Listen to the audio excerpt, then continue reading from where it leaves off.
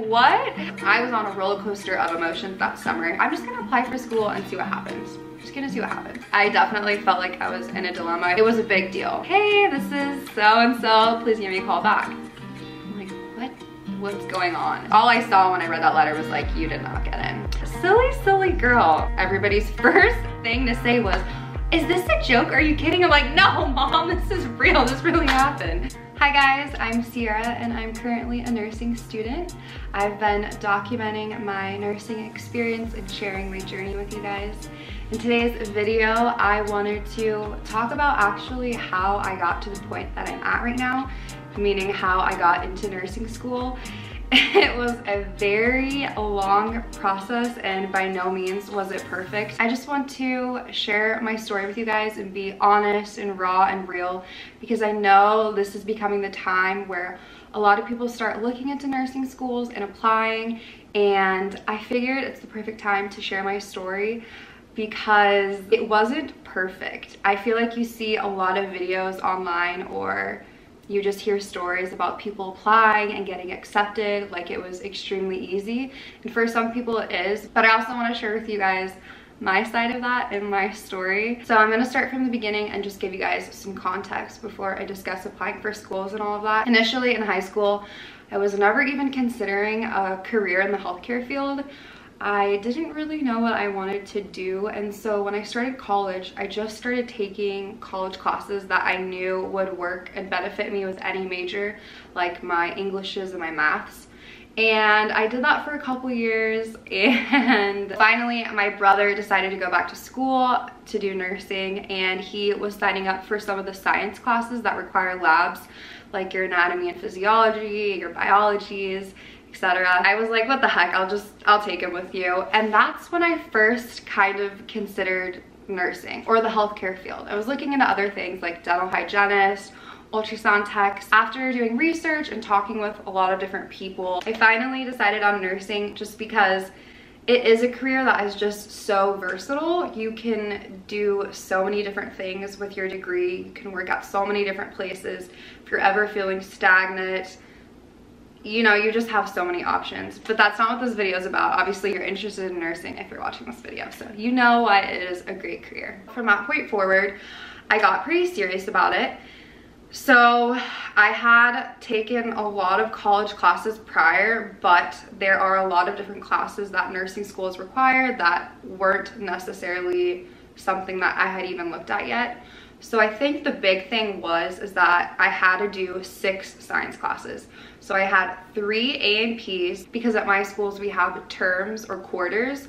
So there's 4 quarters per year, where I know some schools do semesters. So we had 3 A&Ps, I had a biology, a microbiology, and then I had a chemistry.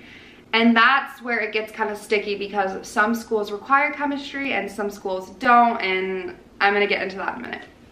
So I have those science classes. In the midst of doing those, it's obviously really, really important to strive to get the best grades possible that you can for many different reasons.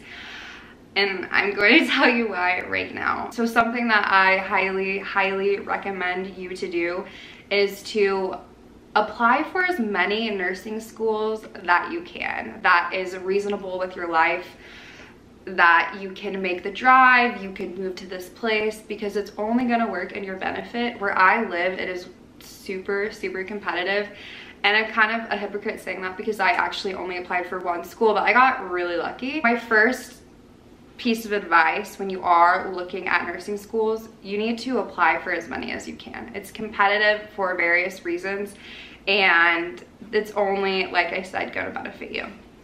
Something that's super important to do too is that each school has different requirements. So for example, some of the schools where I live require chemistry or require a certain computer class or require other classes that I can't think of right now off the top of my head, but do you see what I'm saying? Some I know require letters of recommendations. There's a lot of different things that you have to do, so you want to make sure you're aware of each school's requirements before your application process so you can turn in the best possible application you can turn in to help you stand out. A big thing where I live, I'm not sure if other schools are like this, but I know a lot of them are that are on the West Coast, which is where I live. is they work off of a point-based system. So when you apply, you reach a certain amount of points, and once you hit that threshold, you can then move on to the second process of the nursing program, and that could be an interview or an essay. It could be a couple different things. So upon application, the point-based system varies again from school to school, and I do feel like most of them are similar. A big thing is your grades. You're gonna turn in your accumulative GPA for all of the classes you've taken in college, and then your nursing GPA. So just the classes that are gonna count towards your nursing degree. They're gonna look at that. Another thing, when I was telling you, you really have to strive to get the best grades possible, obviously, is it's really hard because every program, again, is different, and your GPA is super relevant, but then some programs actually use it against you if you retake a class. So I retook an anatomy and physiology class. I know other people have retaken classes just to get a better grade to boost their GPA, but some programs actually minus points for a retake in a class. So you get all these points, you got a lot of points because your GPA is high, you get points because you volunteered, but then you look at the, if you've retaken a class, -4. And it really doesn't help you. It's important to look at every school's criteria and just try to get the best grades that you can. Nobody's perfect. Like I said, I retook an anatomy class, and those classes weren't easy. It was really hard for me. I almost feel like they were harder than some of my nursing classes. Okay, you know what? Actually, that's like it's a different level of difficulty, so don't take my word on that. Another huge thing is those classes that are difficult, they are setting the foundation for your nursing school experience, because you're walking into nursing school and they're expecting you to already know all this information, because they're just going to build on top of it when you take pathophysiology. So it's really important to do well, because you're actually learning the information, because everything is just going to grow on top of that. And it's just really important to pay attention to those classes, because this is going to be your career and you want to be as knowledgeable as you can as a nurse. So after GPA and all of that is taken into account, there are some other things that are as well. I know one of them is being a veteran, so being in the military prior, you get a couple points for that. Like I said, every school is kind of different on how they add the points up. A big thing is if you have volunteered in the past, especially volunteering at any healthcare facility, you volunteer for a certain amount of hours and you can receive a certain amount of points. Another one I know is, my school specifically had this, and it was leadership. I didn't see this on a lot of schools, but if you had some sort of leadership position in the past, you got a couple points. I'm not exactly sure what all it entailed. I was a manager at a previous job, and so I used that and it worked for me. Another one is being fluent in a second language. So whether that be like Spanish, sign language, French, anything like that, I know it's obviously super beneficial. What else? Oh yes, having a prior degree can work in your benefit as well. You can get more points for that. And then the big one is having healthcare experience. So what they mean by this is having hours at a job that was in the healthcare field, meaning you have been an MA, a medical assistant, a CNA, which is a certified nursing assistant. I know it has different names elsewhere. It could be like a nurse's aide. I'm not sure, that's all I know. An EMT, an ER tech, numerous jobs, but having that patient care experience, I believe if you had like over 500 hours at my school, you got 5 points. It was a big deal. Every point matters. As you know, when you're doing your prerequisites for nursing, every point in that class matters, because that could be the difference between an A and a B, or you passing and failing. So bringing myself back to sitting in lab in my microbiology class with my brother, I definitely felt like I was in a dilemma. I've only worked service industry jobs since I've been an adult, like a barista, I've worked at a tap house, I've been a server, because where I live, that's kind of what was helping me make the most money to help pay for college, because I was paying out of pocket for everything. So I knew at the time before I applied how important having a healthcare job was, but it also frustrated me personally, because to go get a job in the healthcare field, this is so completely wrong, but some of the jobs, a lot of them at the time, this was several years ago, paid less than what my serving positions paid. So I was working full-time as a barista and a server. I'm going to make more money doing what I'm doing now than going and getting a position as a CNA. And it was tough because, you know, I had rent, I had a car payment, other bills, and it just didn't make sense for me then. And I also didn't understand at the time why it was so important for nursing schools, but I totally do now. It's so beneficial if you've been a CNA, because oh my gosh, the beginning of it is going to be a piece of cake for you. It's just going to be a refresher on what you did as a job. Also, side note, where I live, I know every hospital has different policies. You can be a CNA at a nursing home. At the time, I was interested in being a CNA at the hospital and getting a better feel for what I was interested in, what I was putting myself into if I was going to get into nursing school. Hospitals where I live require a certification. It's like a state licensed certification. So you can't just go get a job as a CNA and work at the hospital. You actually have to take a course. So it's a program. There's a couple where I live, but they fill up fast. The seating is limited, and with COVID, I know that made things more difficult as well. I'm gonna get more into that. To be a CNA at the hospital, you have to actually get your CNA 2 here, which is another program after that. It's time consuming, it costs money. It's obviously worth it. But at the time, I was like, I'm just gonna apply for school and see what happens. Just gonna see what happens. There are a couple schools that are close to me. They're all really competitive. I'm meaning they accept 20 people and get hundreds and hundreds of applicants. So I didn't apply for them, even though I would never tell you to do something like that. Don't get discouraged. You have absolutely no idea what the future holds and what could happen. You don't know if they're going to be opening more positions, having more clinical instructors, so then they have more room for more students. Just apply. Just do it. Don't be like me. So I only applied for one school, and this is because I knew the school accepted more students. I guess in my head, I just thought I might have a better shot of getting into this school because I don't have that healthcare experience. That's so vital, that so many people have when they start nursing school. Again, this is where I live. It's because it's so competitive.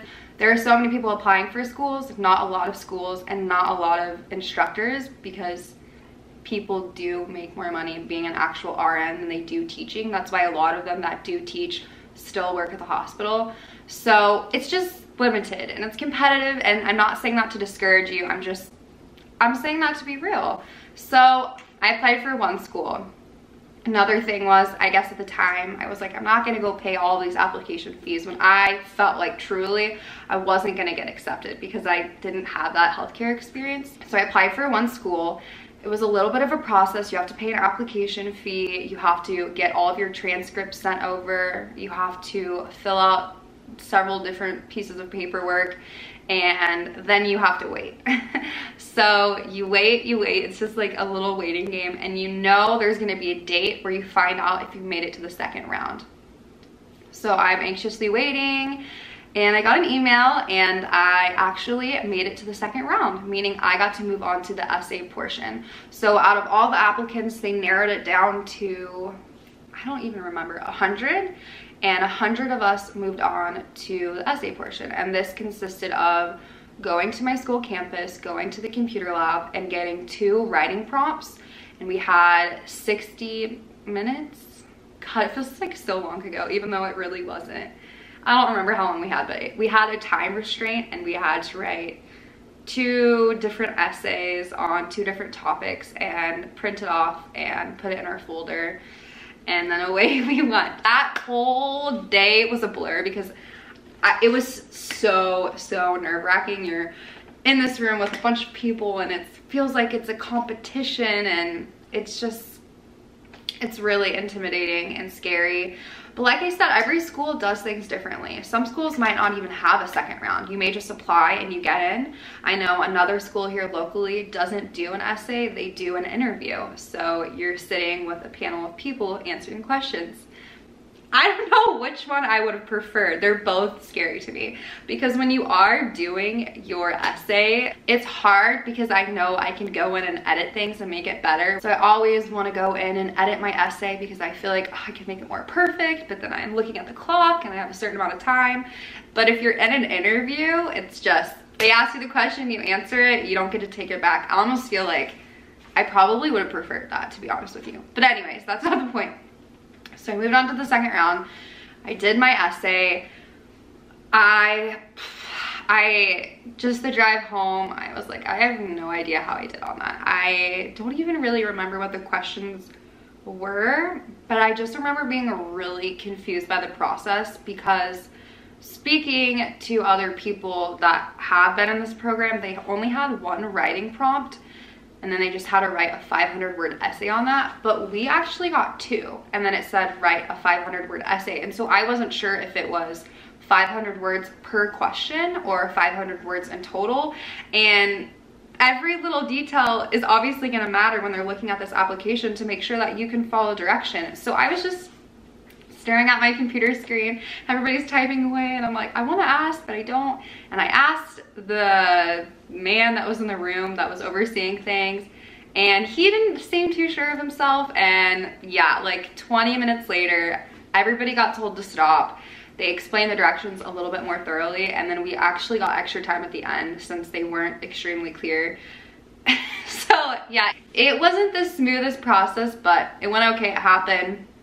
So the next following weeks, I was just waiting again. It was another waiting game, and I just remember feeling just anxious often because you put so much time and energy and money towards all of your prerequisites that have to be done, which take anywhere from 1.5 years to 3 years. I mean, even shorter or longer depending on where you're at in your life and your other obligations and responsibilities. You feel like you have so much on the line and this is what you want so badly, so it's just nerve-wracking. I knew, along with other people, the day. Did we know the date actually? We knew the time frame of when we were supposed to find out if we got accepted or not, and they were sending a letter in the mail. So I was checking the mail really often, but that's actually not how I found out. I found out through an email. I remember I was at my sister's old house and she was asking me about it, you know, because I'm still working my jobs, patiently waiting. I don't have any more classes to take, so there's nothing I can really do. I just have to wait. And I go out to leave, I get in my car and I open my email and I actually got told I did not get accepted. So that was heart-wrenching. Oh my gosh, I started crying. I walked my way back into my sister's house, told her, I think she thought that I was kidding. That's a problem with my family, is like we all play so many pranks on each other that when something not so good actually happens, everybody's first thing to say was, is this a joke? Are you kidding? I'm like, no, Mom, this is real. This really happened. So I go and I talk to my sister. I have a moment. I think I FaceTimed my brother, and that was that. I basically chose to look at it as, okay, there is nothing I can do about the situation. I did the best I could with the essay. I finished all my classes. I got the best grades that I could. And I know what I need to do now. I know I need to go get some healthcare experience because I really feel like that is the only thing that is hindering me on my application. And I don't think at the time I had any volunteering that I put on there, so that was another thing. Unfortunately, another thing where I live is that we only have applications once a year. I know some places, they start nursing programs in the fall and then in the winter or spring, so you have more opportunity. But here, if you don't get in, you have to wait another year. And that's the thing that was the most upsetting at the moment, is because I just didn't want to wait another year. After a little bit of time, I accepted it and I told myself, I know what I need to do. I'm not going to be discouraged and go try to do something else. This is what I want to do. I know I can do it. I know I can accomplish it. And so I signed up for a CNA program. The hard thing about that was, you know, I had bills. I was working 2 jobs, so I had to kind of change some things around. I had a little bit of money saved prior, and I went down to like part-time on my jobs. For the CNA program, you had to sign up in advance, and finally when I was able to start, it's Monday through Friday, 8 to 5 for an entire month. So it really is like a chunk of time, but it's because you learn a lot, and then you get a couple weeks of experience at the end in nursing facilities where you get real patient contact.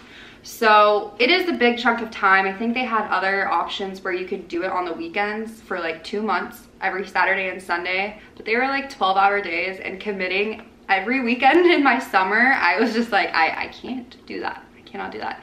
So this was around May, June. Signed up for my CNA course and kind of found out in the midst of it that once I graduate from that CNA course, I can't go work at the hospital. I have to then take a state board test, pass it, wait for my license to show up on the internet, and then sign up for a CNA 2 course and finish and complete that course, and then I can apply for a position at the hospital. So it was this big process. Cost money, like a couple $1,000s, and it's a commitment. I knew what I needed to do, and I was happy to do it, and I tried to go in it with a positive mindset and accept the situation that I was in, even though I just did not want to wait another year. I was so anxious, and I was really hoping I would get in, but I didn't. So I'm in the CNA course, and we're learning about all this fun stuff. So you begin learning how to ambulate patients, change a bedpan, change sheets, transfer patients, all of the basic things that you learn as a nurse that you need to know how to do, because even though you're designating a lot of it to your CNA, you may not always have a CNA there to help you, and you want to help your CNA as much as you can. And how are you going to be able to help them if you don't even know how to do what they're doing? You see what I'm saying? So I started this course. Everything was going well. I was able to juggle it with work, and I met a lot of really amazing people in that program, and I'm about halfway through it. And I remember I got a call, I think, in that morning, but my phone was off. They were really big about that. And I was on my lunch, and I saw I had a missed call on a voicemail from a phone number, and it was the area code that the school I applied for is in. I was like, huh, this is interesting. I listened to my voicemail, and it's like, hey, this is so-and-so, please give me a call back. I'm like, what's going on? My first thought, I just like went to a negative place. Don't ask me why, that's not good. But I was just like, what, did I do something wrong? Like, what's happening? Called them back on my lunch, and over the phone, basically, I found out I got offered a position in the nursing program. I was like, what? And so let me explain what happens. So, wow, I was so ecstatic. Like, wow, everything truly does work out one way or the other. It may not be how you necessarily planned it out and envisioned it and manifested it, but you will get what you want in this life if you work hard for it and you are positive and you truly believe. Like I said, since it's so competitive here, so many people apply for different programs, and so what happens is they accept a certain amount of people, but maybe these people get accepted into multiple, and then they choose the one that they want to go to most, and so then spots open up. And so that's exactly what happened. I'm assuming people applied for my nursing school, got accepted into a school that's maybe closer to where they live, and then that made room for other spots to open up. So apparently I was on a like waiting list. I don't know. They don't even tell you that because they don't want to give you this false hope. But ultimately in the letter that stated that I got rejected from the program, it did say something about being on a waiting list. I don't know. I was just really confused. All I saw when I read that letter was like, you did not get in. But it did say something about, keep in mind you could get called up to a week before the program starts, that you could get brought into it. So that actually can happen, where people can get brought into a program a week before it starts because last minute somebody had to back out due to, you know, different reasons, different things and circumstances that are going on in their life. So I hope that nonsense made sense. I got into the program and I was like, what? I kept it a secret for a couple of days because I just felt like it wasn't real, like it didn't happen. So I had to return back to my CNA class after my lunch, and I was just like in shock, and I ended up finishing my CNA program, but I didn't end up going and getting my license because I had a month before school started, 2 months before school started, and I figured I would work as much as I could with my other jobs to save as much money as I could. So I finished out the CNA program, finally told my family, broke the news to them. Everybody was really happy. I was really happy, and I almost feel like because of the way it happened, it just made me appreciate it so much more. Like it made the victory so much sweeter of getting in, because I thought I was gonna have to wait another year, and I just lived with that thought, and so it was such a beautiful surprise. I don't know. So I had 2 months before I got into the program, and then I finally started school, and I met some other students where the same thing happened to them. And you know what? It's just interesting how it works, because there's somebody I know, I'm not gonna say any names, but this person was in the same situation as me, found out they got in over the summer because spots had opened up, and this person got the highest score, one of the highest scores on one of our HESI exams, like a really high score. So I guess what I'm saying is, I know what I'm saying. What I'm saying is, if you're in the application process and things don't always work out right in this moment and it feels frustrating and heartbreaking, don't let that get to you and make you feel like you're not worth it, you're not smart enough, you're not going to be a good nurse, because it's just not true. There are so many different variables in place. People know people. There's just a lot going on, and I don't ever want somebody to feel discouraged when they have been so in love with the idea of nursing and wanting to help people, that just because it can be so difficult to get into a program, it scares them, or because they get rejected, they don't try again. If you really want to do something, you should do it, especially if you have the heart to take care of other people when we are what is needed most right now. So I wanted to share my experience with you guys. It was not linear. You know, it had its bumps. It went up and down. I was on a roller coaster of emotions that summer. This is just a reminder that things will always work out perfectly. You just have to stay positive and be true to yourself. Listen to your gut, have a great support system, and just remember that you are not alone in things that you go through. There are other people that are struggling on exams, struggling with their prerequisites, struggling to get an A, struggling to get into nursing school. You're not alone. We all face our own battles, and yeah, again, you're never alone. And I just want to reiterate that a lot, because I think I felt that way sometimes, and then I'm like, God, silly girl. It just wasn't true. So that wraps up my video and me talking so much. Oh my gosh, shut up, right? Yeah, I know. I hope my story that I shared with you guys shed some insight on applying for schools. If you guys have any more questions for me, please comment them down below. I'm happy to answer. If you want me to share a more in-depth video about the application process and where I'm at and what it's like, I'd love to make a video like that too. And again, thank you guys so much for watching, for all of your kind words, your support. I hope you guys are doing absolutely amazing, and even though summer is coming to an end, fall is here, and fall is a good time. So I just want to say I love you guys, thank you, and Camper wants to come say hi. Okay, we're gonna say hi to him. Come here. He is a big boy now, okay? He is not a little puppy anymore. He's a big boy. This is my Camper. See how big he is, you guys? He's just the love of my life. Wanna say hi? He's like, lady, let me go to sleep. Thank you guys again for watching so much, and I hope you guys have a great rest of your morning, evening, afternoon, whatever time it is, wherever you are, and I'll see you guys in my next video, which will be every Monday, Wednesday, and Friday. Can you blow down my kiss?